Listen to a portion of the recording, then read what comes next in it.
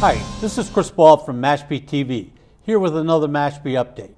With me today is Jamie DeRuin and Sarah Rock, and they're going to talk to us about the history of World Down Syndrome Day and National Rock Your Socks Day. Ladies, thank you both for coming. Thank you for having us. Thank you for having us today. It's great to see you both.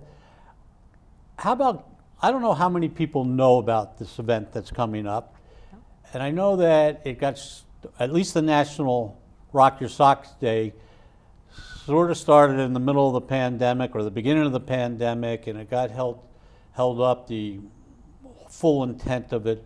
But why don't you both give us the history of World Down Syndrome Day and Rock Your Socks, and take us from the beginning for all of us. I mean, I know somewhat about it, but there's a lot I don't know, so educate myself and our audience.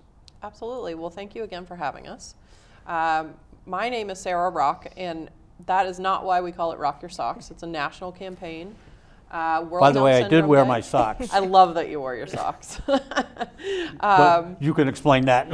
Yes, we were not quite that organized today, but we appreciate the effort for sure. So World Down Syndrome Day is celebrated every year on 3/21 because you have 3 copies of your 21st chromosome when you have Down syndrome. So it's 1 extra than you would normally have 2. So 3/21 becomes World Down Syndrome Day, and it's celebrated obviously all over the world. There's 1 in 800 babies roughly are born with Down syndrome. So there's a much larger community than most people realize.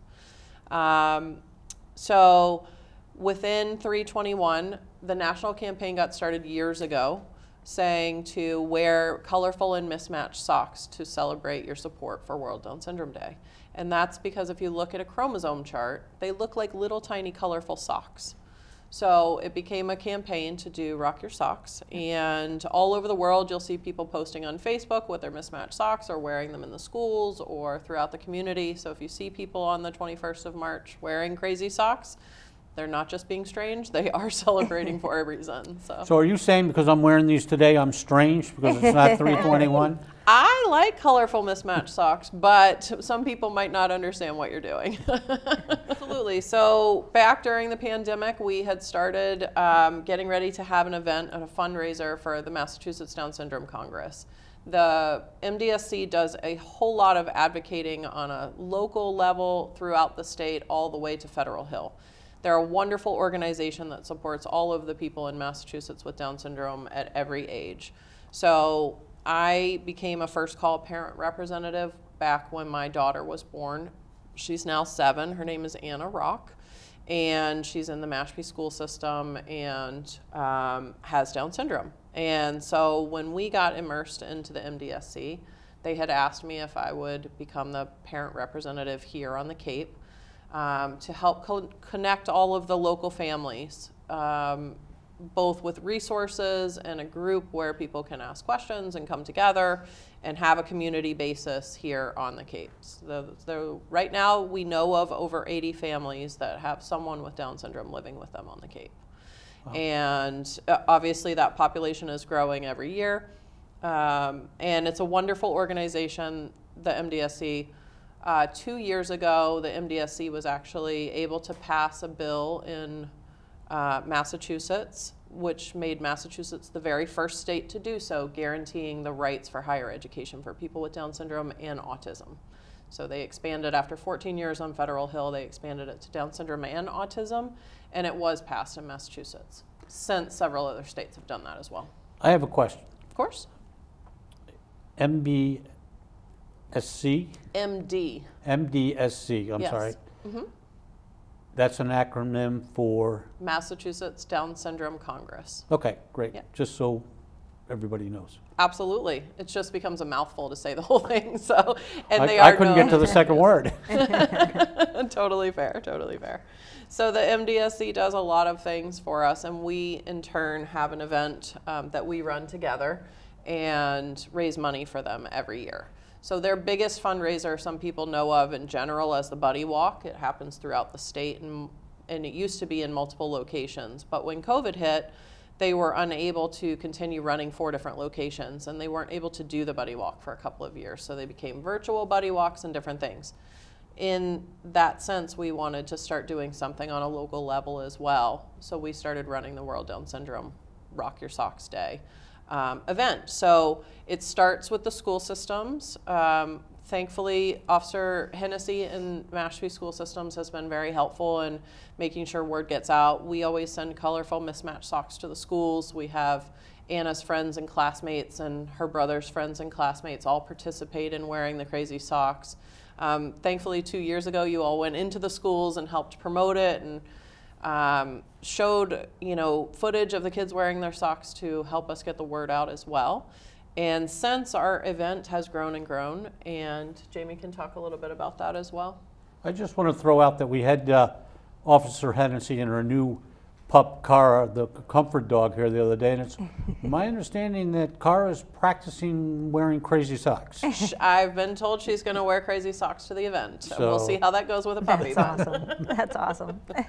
Absolutely. So this March 21st, we are hosting our 3rd annual event. And 3 years ago, my team partnered with Sarah's team and to offer support because Sarah had a huge vision that she wanted to do this on an annual basis and grow the event each year bigger and stronger. And obviously we wanted to be a support, and we had somebody on our team whose daughter also had Down syndrome. So it was just a great way to get involved and to be of support to Sarah and be able to help her with that vision. And so on March 21st, we will be hosting our 3rd annual event at the Falmouth Navigator, and we'd love to invite everyone in the community to come out and join us and rock your crazy socks. And it's donation based to enter the event. There will be tons of fun things going on. There'll be dancing and music and games and raffle prizes and silent auction items and food. And it's just a wonderful, every year we're getting bigger and bigger, and it really is it's really become a great event people look forward to and call us asking, are you having it again this year, and how they want to be a part of it. So it's been great. Absolutely, and we have a big goal this year. We're looking to raise $15,000. Wow. So in years past, the first year we did it, we ended up raising $10,000. We were able to cut the check. It was slightly over that, but it was roughly $10,000 for MDSE, which was amazing because that was the first year outside of COVID. It was 2022. It was the first time we were actually not positive that people were going to want to come at that point because it was a big gathering in March of 2022 and people were still very nervous to be in a large crowd. But we had roughly 175 people show up, which was amazing. Everybody was excited to be there, and we raised a ton of money, and it was great. Last year, as we all know, with the recession and the craziness of the world, we still were able to raise over $8,000, and a lot of that is just because our expenses went up dramatically. But we had a great showing. We had roughly 150 people last year, maybe a little bit less. And then this year we're expecting at least the same, if not a little bit more, and we're looking to raise $15,000. Great, and it's my understanding that 100% of this money goes to SC. 100%. Yes, absolutely. Yes. All of the money raised goes to them. We do have sponsorship levels available for the event for donations for the silent auction and the raffles. So we're out in the community looking for those donations quite consistently right now. You'll see both Jamie's team and my team going out around Mashpee Commons or local businesses checking in to see who will donate things, which is great. And we're always looking for additional items to help raise those monies. So you're looking for donations for prizes. Correct. Yes. And also aren't there levels of donations for monetary? That's correct. We have bronze, gold, platinum sponsorships that are available. And anything that's not used for the cost of the event or the raffle prizes will go directly to the MDSC.